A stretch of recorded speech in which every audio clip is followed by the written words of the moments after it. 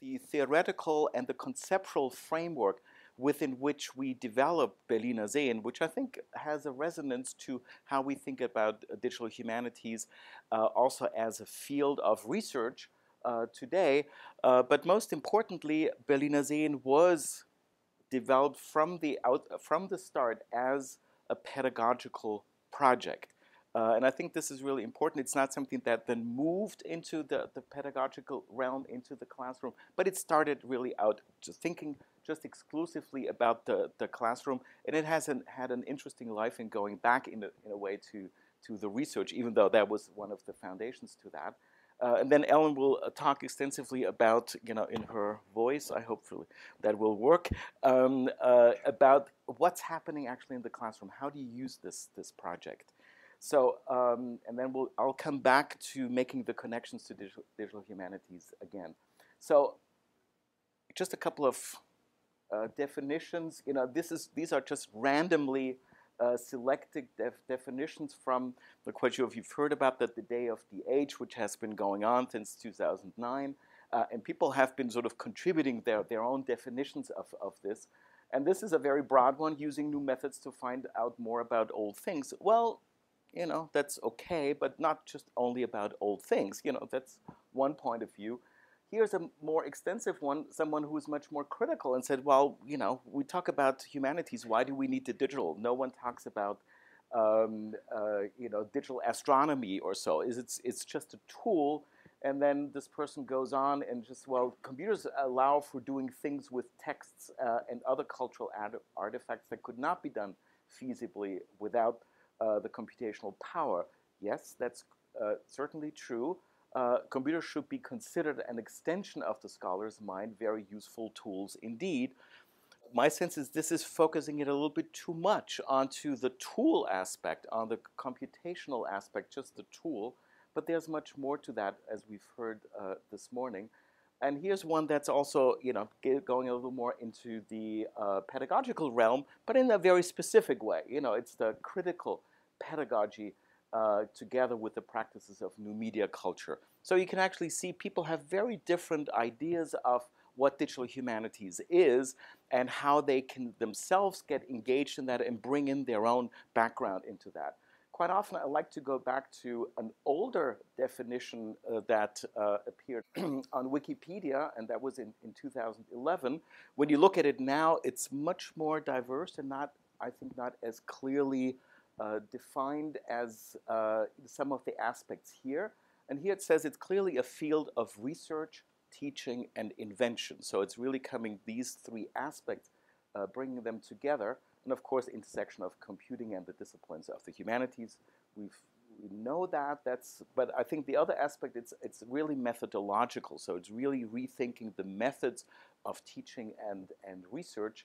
And it's interdisciplinary. And we've seen great examples this morning, from biology to classical studies and Jewish studies, museum, the world. I think this is a core aspect of that. But it's also about the investigation, analysis, synthesis, and presentation. So we need to think about not only how do we do the research, but also how do we get it out there. And we've seen really interesting examples this morning as well. And someone also mentioned it, that, on the one hand, we study the media that affect the disciplines. So it really changes the way we do our research. But it also has a feedback. So it also has a way back to contribute to our knowledge of computing. And this is something, especially being involved in the development of technologies, is something that we've always experienced. Berliner Sehen, just a quick outline, as I said, we'll talk a little bit about the conceptual approach, then about the material and the interaction design, then how do we employ storytelling and meaning making primarily in the classroom, and then also what kind of pedagogical impact we've seen. There's, of course, much more to talk about, but first I would like to talk a little bit about some of the conceptual foundations of Berliner Sehen. And as I said, we started in 1990, and this was also a time when hypertext was a really big topic people were talking about. And the concept of hypertext, not necessarily the term, but the concept of hypertext goes back to Vannevar Bush.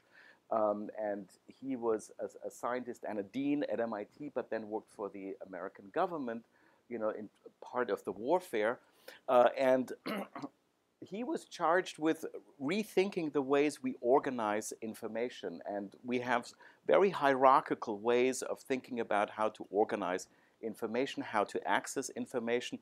But there was so much more knowledge coming about. So his concern was, how can we connect knowledge across the disciplines and across these hierarchies that otherwise we wouldn't be able to do very easily. So what he came up with is a way of thinking about knowledge and information in an associative way.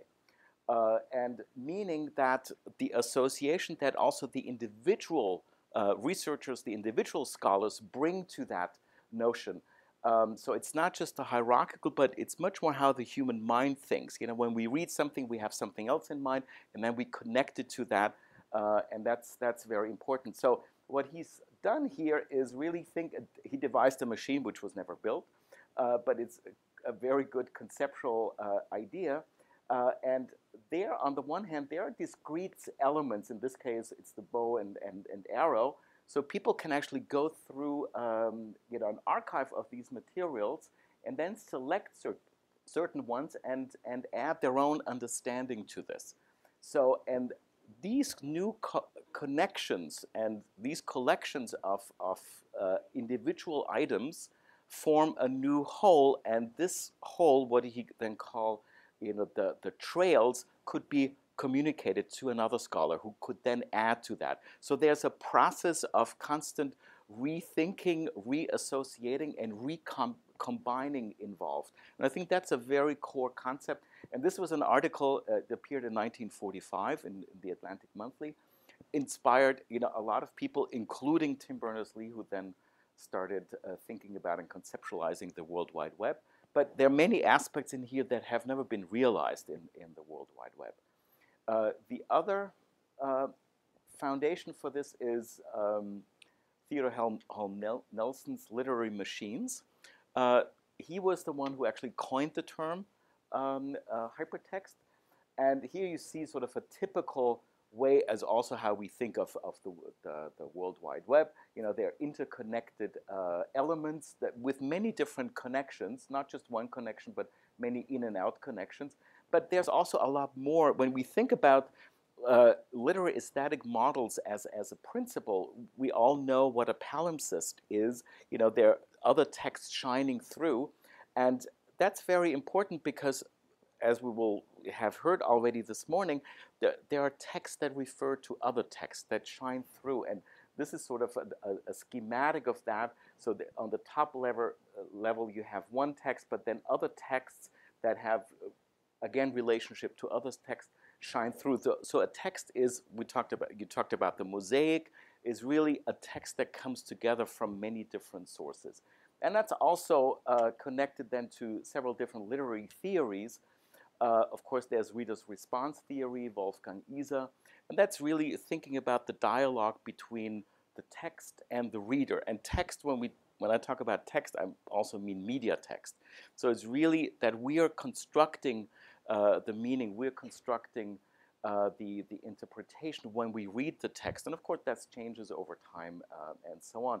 Umberto Eco, focused a little more on the text itself and the author. So texts for him are really fields of meaning that can have multitudes of interpretations. So again, what Bush said about the associations, also the individual who's coming in with their own world knowledge and so on to bring interpretation and meaning to the text. And of course, there's Roland Barthes, the death of the author.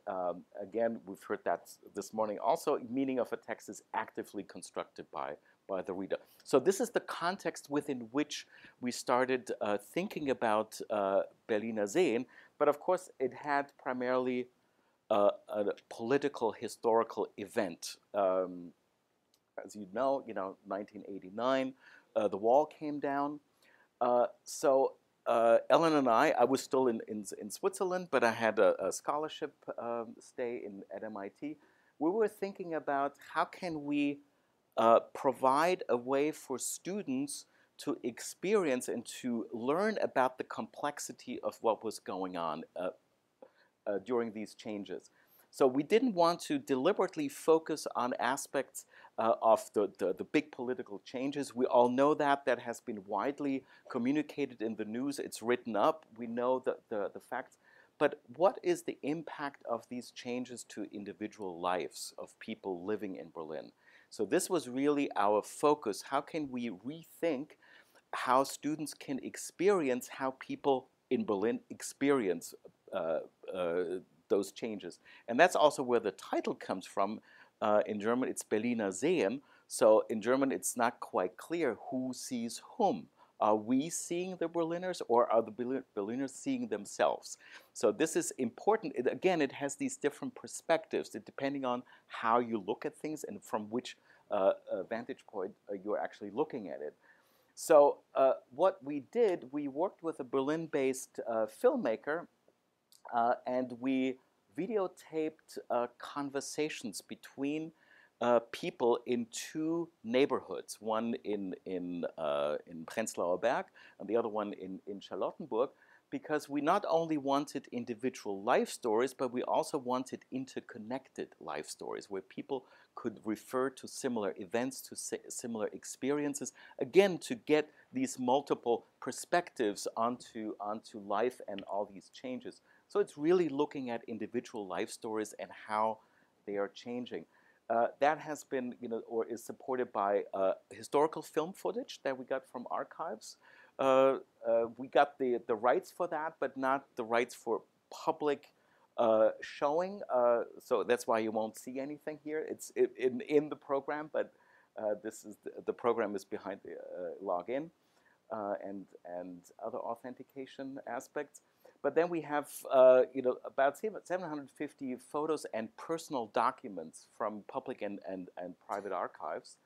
And as I said, this was a collaboration. We could not have done this without the collaboration of a lot of people. Most importantly, the Berlin-based documentary filmmaker, because we also wanted to get a typically German, Berlin point of view into filming these conversations. And then he worked in turn with a camera person who was actually a news camera person, and that had an interesting impact on the way it was filmed. So, and of course, then it was co-designed with a number of designers, software developers. It was actually a graduate student first, in computer science who did the initial development. And then, of course, a number of instructors, but we were also teaching. So this came really out of our teaching experience. So what I want to give you just a very quick glimpse of the kinds of materials that are in there. And these are excerpts from the actual program. The actual program doesn't have any subtitles, but we subtitled it here so that you can actually understand what's going on and see how the students jump actually into the middle of a conversation. Du hast das ja ziemlich lange ausgehalten alles, ne? Gibt es da eine Tapferkeitsmedaille dann? Also meine Partei hat es nicht mit einer Tapferkeitsmedaille. Nein, es hat mir sehr viel Spaß gemacht. Sehr viel Spaß. Es war auch eine enorme Spannung für mich, denn ich habe ja tagsüber geheime Militärforschung getrieben. Das ist ja an sich schon eine spannende Sache. Geheime Militärforschung in einem völlig abgeschlossenen Gebiet. Wir hatten an den Türen keine Klinken. Ja? Wenn man rein wollte, hatte man entweder einen Schlüssel oder musste telefonieren. Und da musste man auch wissen, mit wem man spricht vor der Tür, damit man reinkommt. Solche Arbeit habe ich gemacht, und wenn ich dann hier abends kam, war eine ganz andere Welt. Also geheime Militärforschung tagsüber und dann hier solche Leute, so ein buntes Völkchen, das ganz andere Vorstellungen hatte, die ich langsam inhaliert habe, die mir sehr gefallen haben, sehr viel Spaß gemacht haben und immer wieder den Angstschweiß auf die Stirn, weil ich immer wieder mich verantworten musste. So you can actually see there are many layers. Of course, it's looking back in the historical terms, but also in personal ways of dealing with those issues. Let me see if that works. Haben wir uns noch nicht gekannt, als ich hier Beats King war? Nee. Aber wie gesagt, das habe ich gern gemacht durch diese Leute, die haben das ja unterwandert, den Ausschuss haben sie unterwandert, jetzt, gezielt. ja. Und das war spannend. Und nein, vorher war ich stur und Ach, Sie waren, also Sie waren... nicht stur, aber ich habe das gemacht. Jeder WBA lief das. Ja. Das waren ja Sachen, die nötig waren. Nicht? Sagen wir, dass man eine Baukommission hatte, die sich um den Zustand der Häuser kümmerte und vorgeschlagen hat, was in welchem Haus gemacht werden muss. Es war immer wieder dasselbe. Dachdecken, weil alle Dächer kaputt waren und die Keller trocken machen, zum Beispiel. Ja. Oder die Und aufpassen. Aufpassen war mit, ja natürlich. Es gab, ja. Die HGL-Vorsitzenden, die hatten ja auch bestimmte Funktionen, zu sagen, wer kriegt welchen Besuch und so unter anderem. Ja, natürlich. Ja. Ich weiß nicht, ob das die HGL-Vorsitzenden sagen mussten. Da Oder waren derjenige, der das Hausbuch die Hausbuchführer. Die Hausbuchführer, Ja. genau, Sie wissen es. Die wurden befragt von den entsprechenden Kräften der VP oder dem MFS. Wer kommt denn hier öfter zu Besuch? Was steht für ein Auto vor der Tür? Was hat das für ein Kennzeichen? Und so. So these two clips, focus on one person. There are about 160 clips about this person, talking about many different aspects in many different constellations, in bars, with part of his family, his son and his grandson. So we always try to keep and connect people in different situations in their lives, mostly in the neighborhood. There are a total of 8 main characters who are in total conversation with about 50 people. So these are some of the additional documents providing contextual material in a historical sense, but also gentrification has been an issue. It was an issue then when we actually filmed. We filmed in '95. Hasn't changed much. These were secret plans to tear down the neighborhood. These were sometimes subversive meetings where theater plays were shown in one of the inner yards, the Hirschhof in Prenzlauer Berg. And these are other kinds of documents announcing these events, newspaper clippings, and so on. So there's a wealth of material around that can support the students in understanding the complexity and the relationship what people are talking about. So, and also there's excerpts from a Stasi-Akte. And this is the interface. This is the only interface that there is. This interface allows you to access these, we have about 680 clips, I think, yeah. And these additional materials, it's by way of selecting on the one hand these main characters and then very broad notions like the self, others, relationships, public sphere, and the past. And then the periphery here fills with documents that all have a relationship to what one has selected. By pulling one into the center, then that becomes the focus of attention. And Ellen will now go through that and show you how it actually works, and then talks about the how it works in the classroom. So what you see here is the interface. This is now the active interface. Students sign up and get in immediately on their own computers at home. And to start out, they may start out with absolutely nothing. I think what I usually do is to introduce how they're going to work with this. In other words, there's no video to see. There's no story that's been told yet. It's going to be up to them to find the connections, to find initially to find connections and things that are interesting to them. So in working with the students, we usually try to first limit what they're looking at. So rather than looking at all of these 8 main characters, perhaps just looking at this person, and then to select 1 or 2 of the notions that he talks about in the conversations. Now, the notions that are here, I'll quickly translate them for you. Myself, I, myself, others, relationships, private, public, Kiez, which is a special word for Berlin, which has to do with community, but also has to do with neighborhood and also private life. Past, the Zeitsicht is a word that we're using for focusing on either the future or particularly on the past from a present point of view, so from the perspective of the present. And then tun und machen, which is all kinds of activities, so anything that has to do with public life or possibly private life, anything that they're doing. So the students can begin by selecting, as I said, selecting a person, let's say selecting one of these, perhaps the public sphere or perhaps a combination of not only the public sphere, but maybe the public sphere in relationship to their community. And each time, as you can see, each time I add another layer of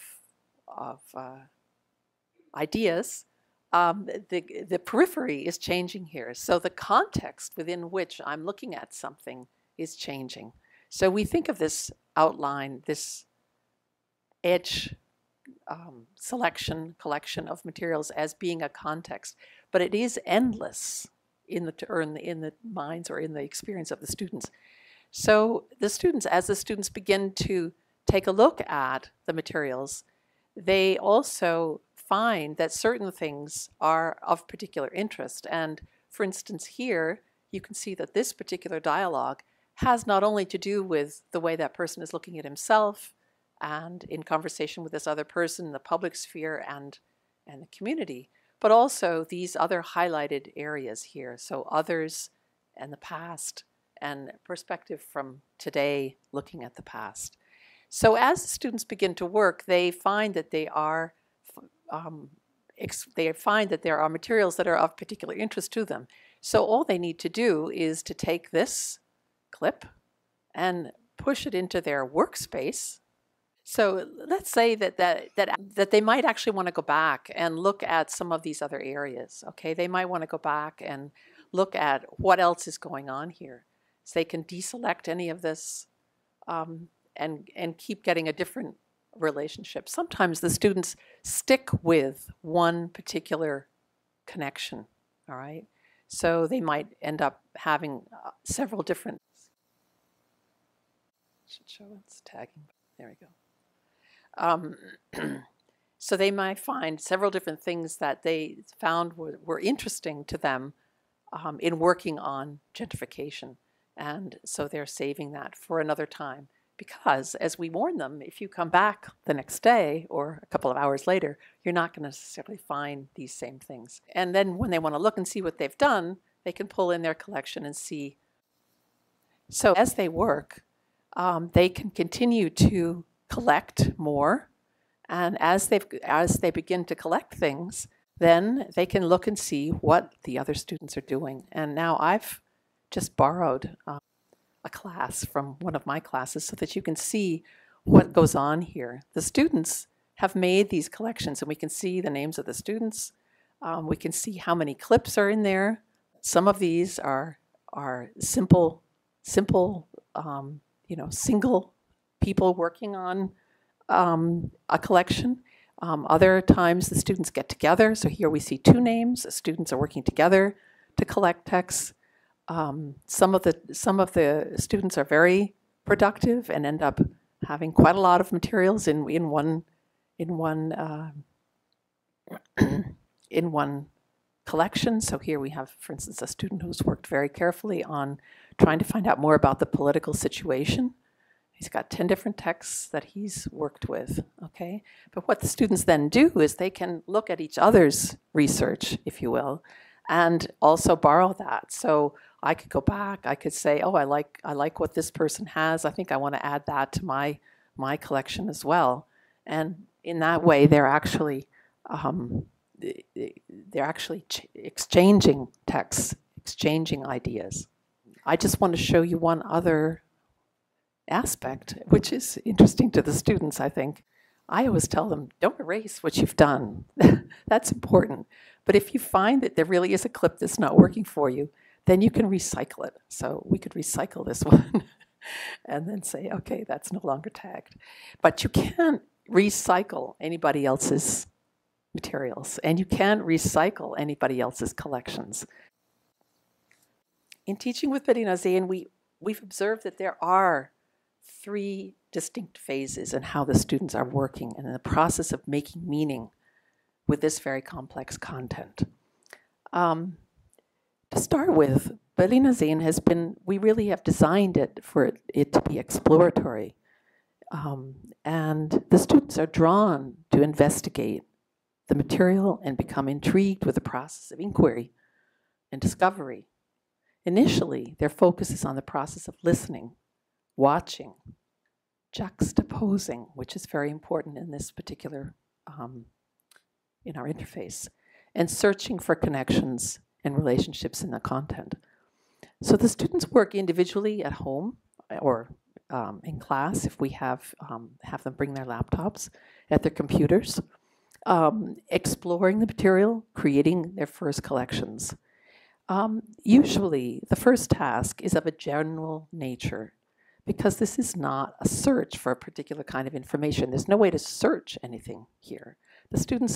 Our students are very familiar with working with all kinds of things on the computer, but they're not used to exploring without being able to search. The tasks encourage the students then to explore without fear of getting something wrong. So a first homework assignment might be to collect clips and other kinds of documents that they find that best represent one of or 2 possibly of the main figures in Berliner Sehen. The next day in class, they form small groups to work collaboratively at the board to collect and record the information they find pertinent to the story of that person. So I just want to show you here a clip, and I'm going to tell you afterwards what's going on. I want you to watch what the students are doing and how they're working here at the board as they're collecting what they find.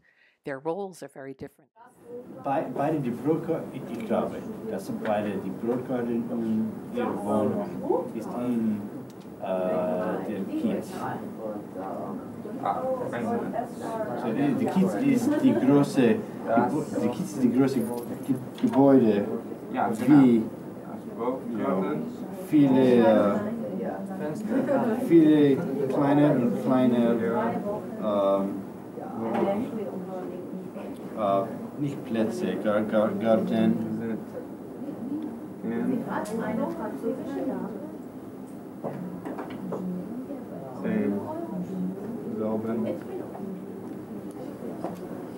Kiez. Das ist viel besser. Ja.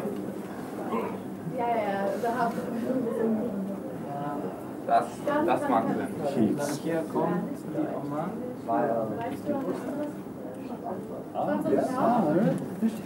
Die Oma ist Geburtstag.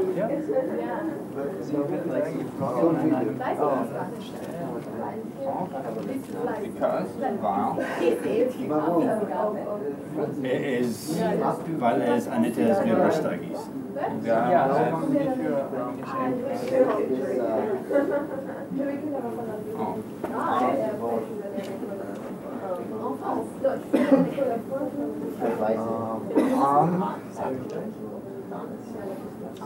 Oh.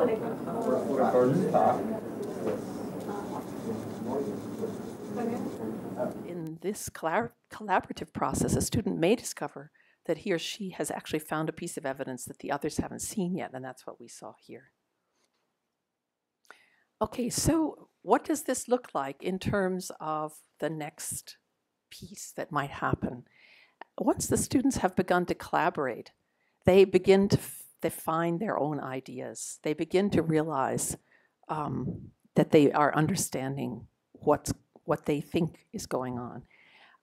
So once they've collected enough information, they can begin to write, and we have them write short texts as, again, an input to the further class discussion. Here we can already see indicators that reveal the process of how the students work. It's a portrait of one of the figures that students have been investigating based on the collections and the documents and on the conversations in class, because that has also informed them.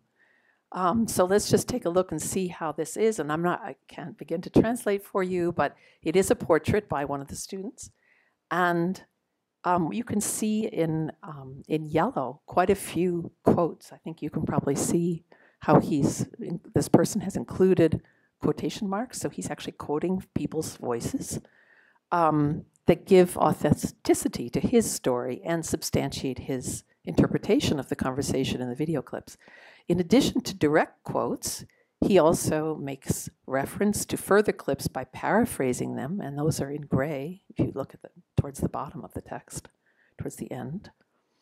Bringing in other voices.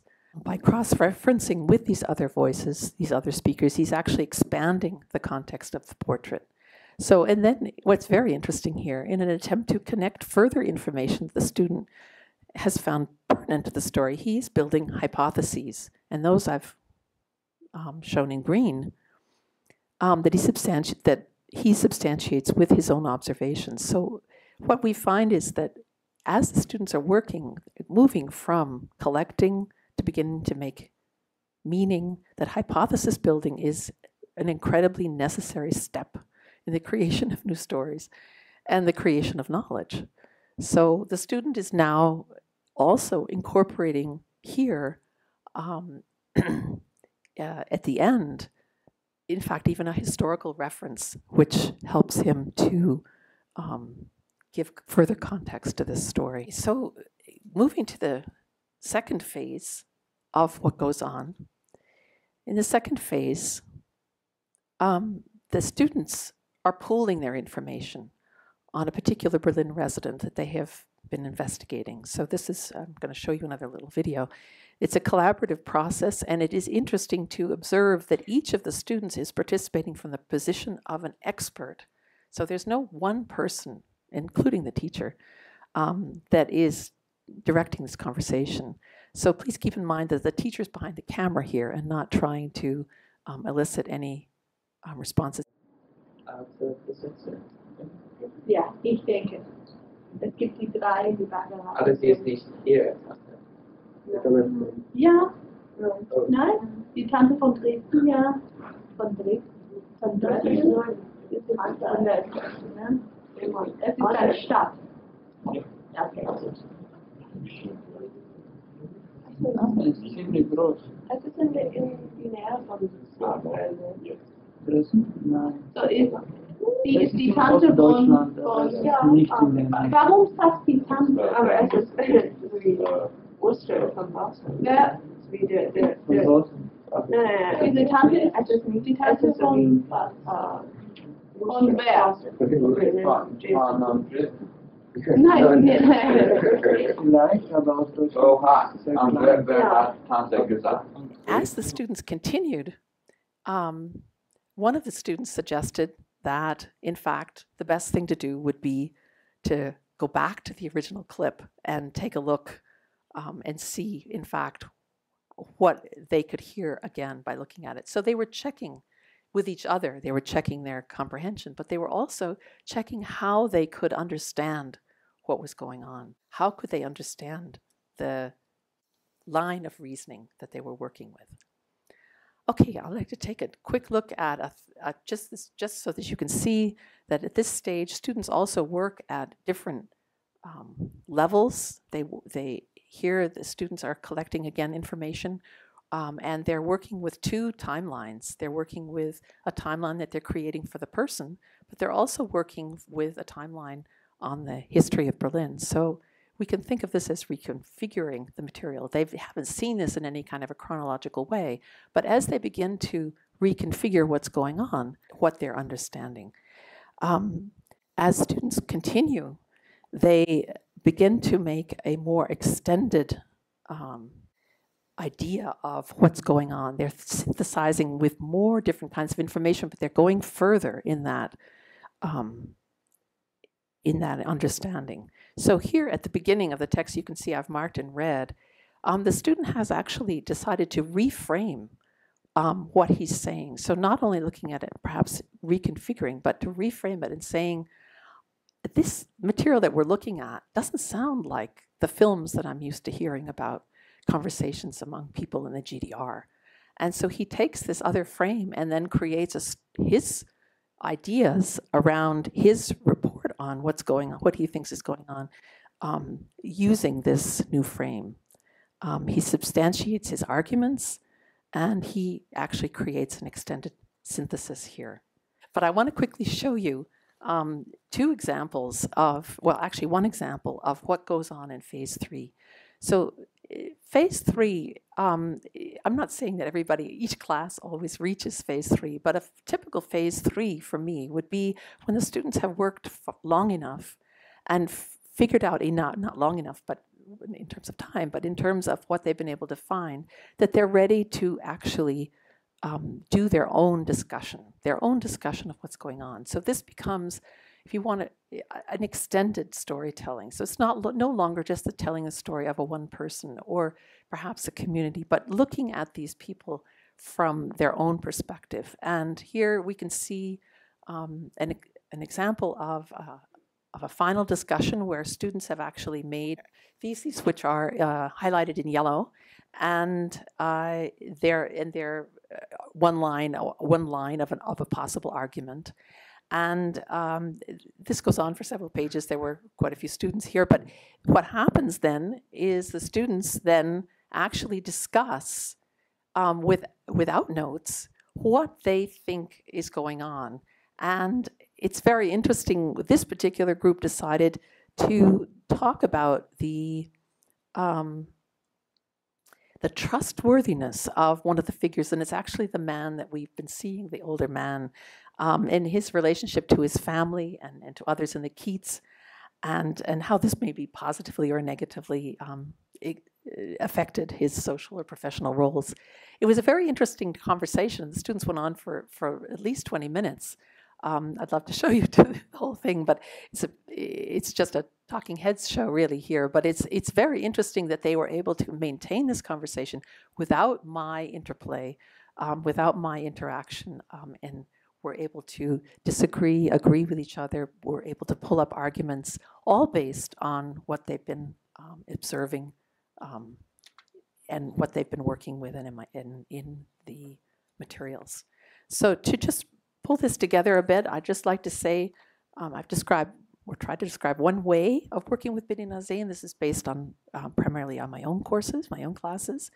But there are many possibilities for working with these materials, not necessarily specific to any one proficiency level. And if we think of that, this material is very complex, but it depends on the tasks, and the tasks need to be appropriate, not only to the material, but also to the level of the students. Colleagues in Germany, in the United States, in German studies, are making Bedina Zain, are using Bedina Zain as a core component of their curricula in courses that focus perhaps on Berlin, or other courses that focus on literature, and also on memory. So there's a broad scope of different kinds of courses that have already started to, or have been working, not started, but have been working for a while now, using Bedina Zain as a core component. So I just want to quickly cycle it back to, I'm just holding it right now as well, to Digital Humanities. But as you can see, the material is really based on people's life stories, and the students are trying to retell their own interpretation of these stories. Sometimes they're similar to, of course, what's going on, but by pooling all the information together, they're coming actually closer, potentially, to the true life story. But how do we know that the people actually themselves, the Berliners, actually telling us their real life stories? So this is, of course, they were in front of the camera. So all these issues come up, and as Ellen just mentioned, even issues of trust. Can you trust a person? Because you see the people in so many different contexts. So suddenly a notion of trust comes up at that kind of level. And this is really amazing. When you think about a literature class, these kind of interactions, of course, are totally normal. But when you think about this is on the third level of German, this is the third to the fourth semester, and this is all happening in German. So we've really seen interactions that otherwise we see only on much, much higher levels, and all these references to, historical events, but also their own associations about their world knowledge and so on. So what's really happening is that the students engage in the social construction of knowledge. And I think this becomes very clear, as Ellen said, they're really ethnographers or documentary makers. So they're making their own understanding of that, while at the same time developed very traditional humanistic skills. It's close reading of these documents, textual media analysis, then they do writing, persuasive writing, and critical thinking, and of course, storytelling.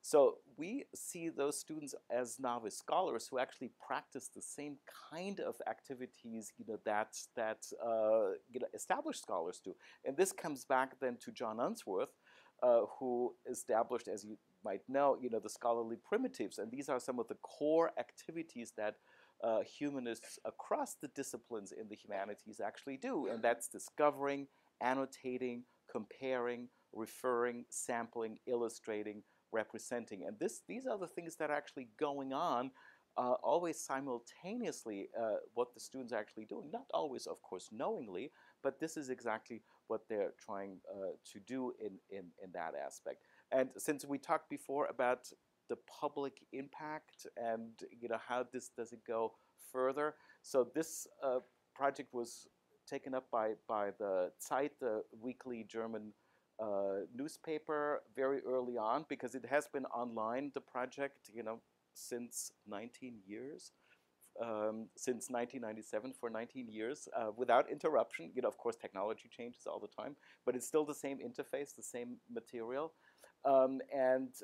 This also had then other impacts in terms of radio interviews and so on. So this was really discussed as a new way of getting students involved in German history and so on. And it's still remarkable to see how many people are using it. And quite often we don't even know who's using it, because one can also use it just without really signing up for a class and so on. So that's it. I think.